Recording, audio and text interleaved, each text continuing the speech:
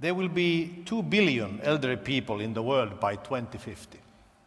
However, the number of healthy years is not rising, but rather the years spent hospitalized at the later part of the lifespan. How could we fix this? Welcome on stage, Kati Hanhineva.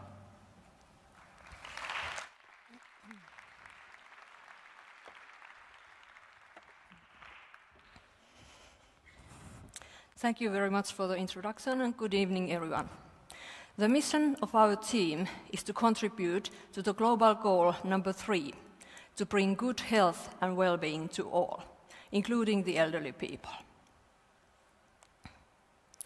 One of the greatest achievements of the past century is that people are living longer than ever before. Globally, there are 800 million people over 60 years, and by 2050, this number will be more than doubled. However, the number of healthy years is not similarly rising, but merely the years spent hospitalized at the later part of life are increasing. And this poses a major burden, both on individual as well as societal level. There is an immense need to improve the quality of life of the elderly people with cost-effective ways. There is a need for preventive care and personalized treatment. But unfortunately, the currently used medical monitoring tools don't allow for this. They are trying to look at our health through a narrow keyhole, which doesn't show the big picture. That can be very surprising.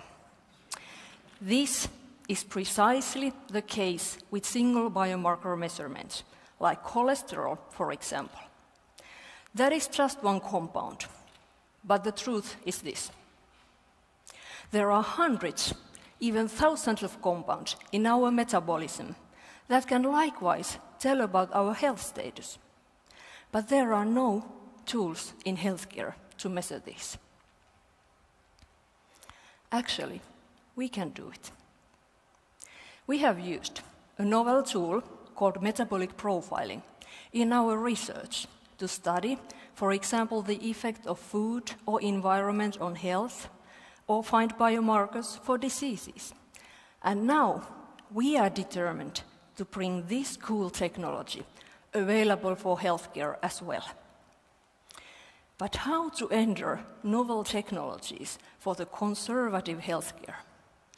That's not an easy, neither fast task. This is why we have decided that we will first develop a self-monitoring tool based on metabolic profiling for the consumer market, aiming at early adopter groups shown here, who will bring this method to public awareness. This will facilitate the entry to healthcare, as the method will be brought to public awareness and common language. Moreover, the development of the self-monitoring tool is facilitated by the fact that we can do our analysis on saliva. No need for blood, needles, nurses, anything. It's super simple.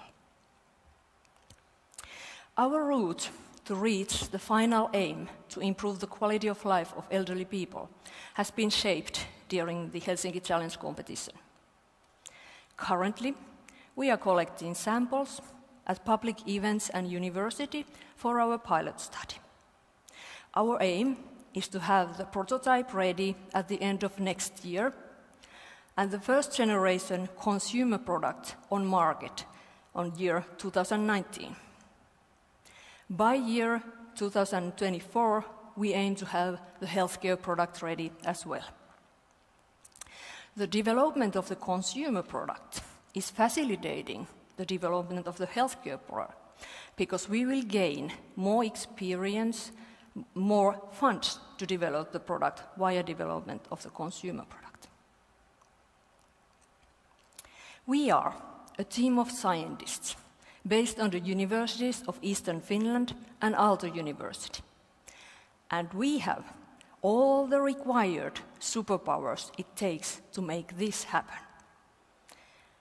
Therefore, if you want to support us, in contributing to the Sustainable Development Goal number 3 to ensure healthy lives and promote good well-being for all at all ages, including the elderly people.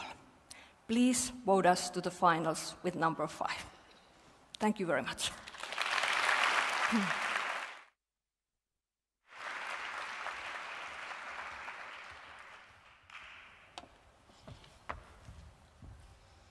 Thank you, Kati. And as she said, you can vote for Metabold with number 5. Sara, could you comment on Team Metabold's pitch? Yes, definitely. Firstly, thank you for a very good, excellent presentation. And I think you have planned a very good roadmap to solve this problem.